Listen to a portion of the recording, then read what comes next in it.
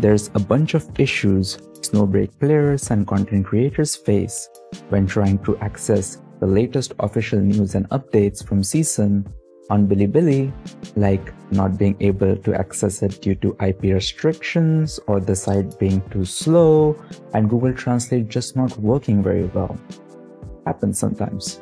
So, to solve this problem, I coded a custom translator and created a brand new newsfeed feature in my beginner's guide, which updates every hour with the latest 12 posts from Seasun.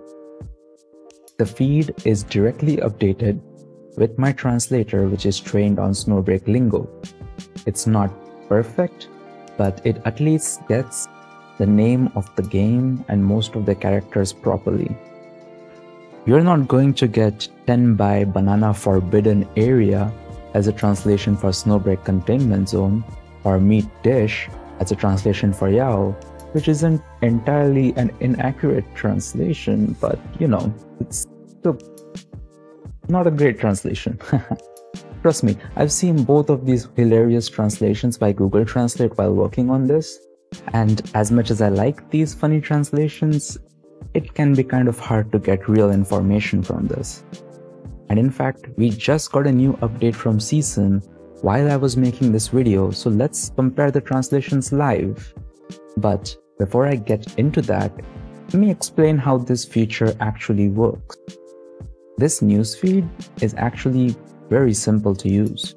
You can click on any of the cards to open up a pop-up with the full translated article, and if you scroll down, you can open the original article in a new tab with this button.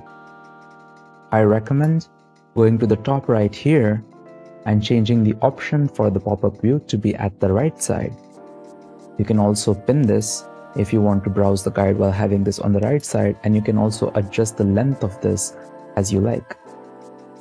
You can click on any of the cards and the article will switch to that, and there's another navigation section at the bottom of the article to access articles that might be hidden by the pop-up. Alright, now that I've explained the feature, let's open up the Google translation of the article and see what's different. As you can see, it gets some basic Snowbreak lingo wrong, like fanny for fenny, analysts for adjutant, and dusty restricted area or like dusty forbidden area for Snowbreak containment zone. Basic stuff.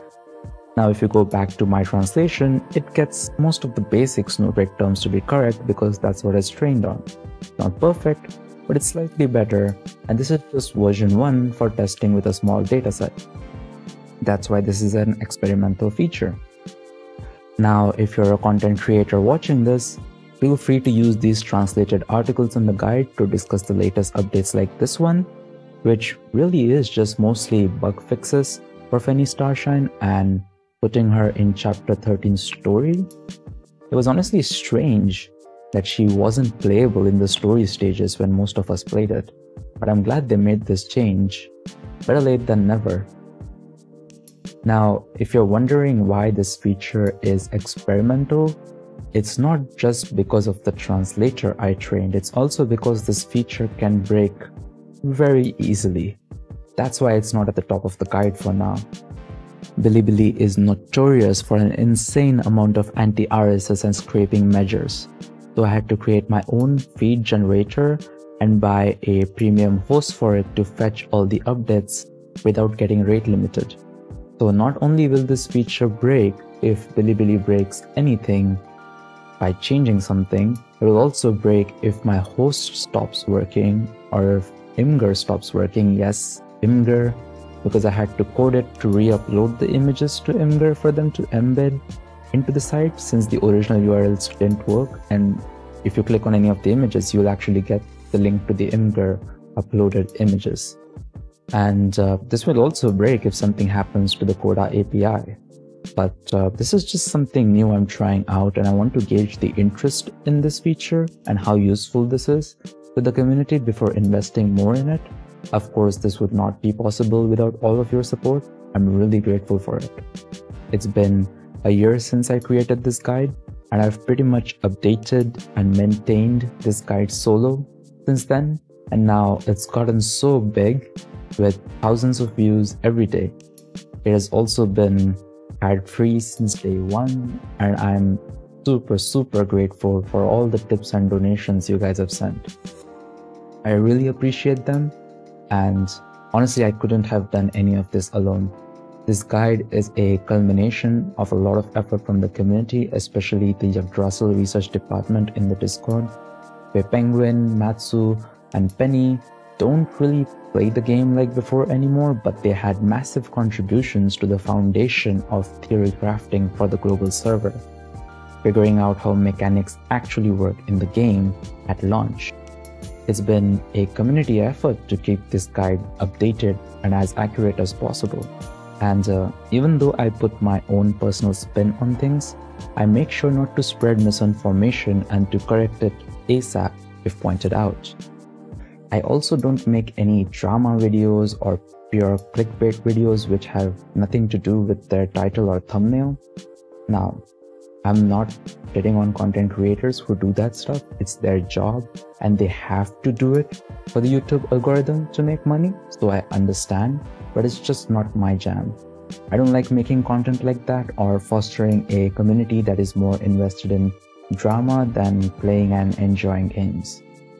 That's why I really appreciate content creators who are just gamers.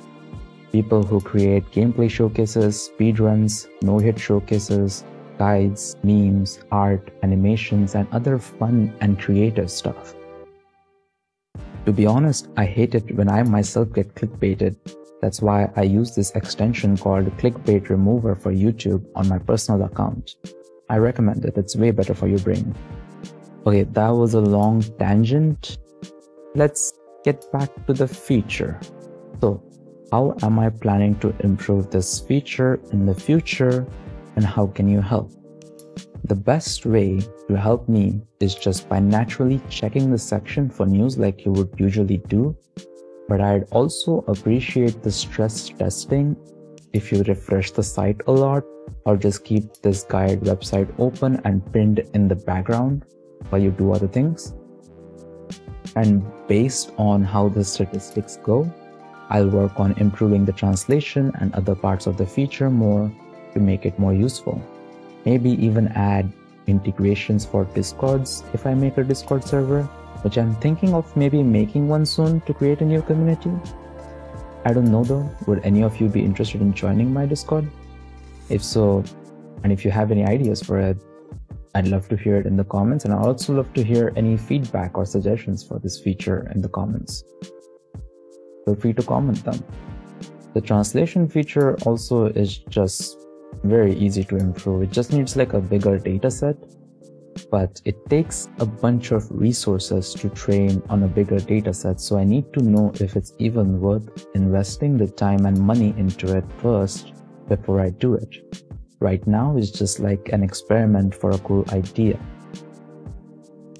This new feature is also not the only big update to the beginner's guide. There's a massive update coming up.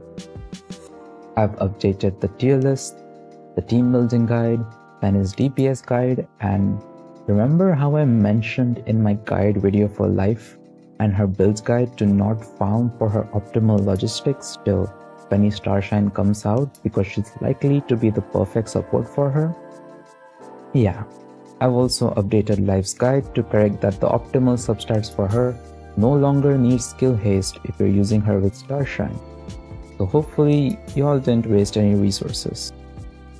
The full update will come in a few days since it's so big and needs to be reviewed by a bunch of people before I push it out. So keep an eye out for it. And that's it for this video. I hope you find this new feature useful and have a nice day.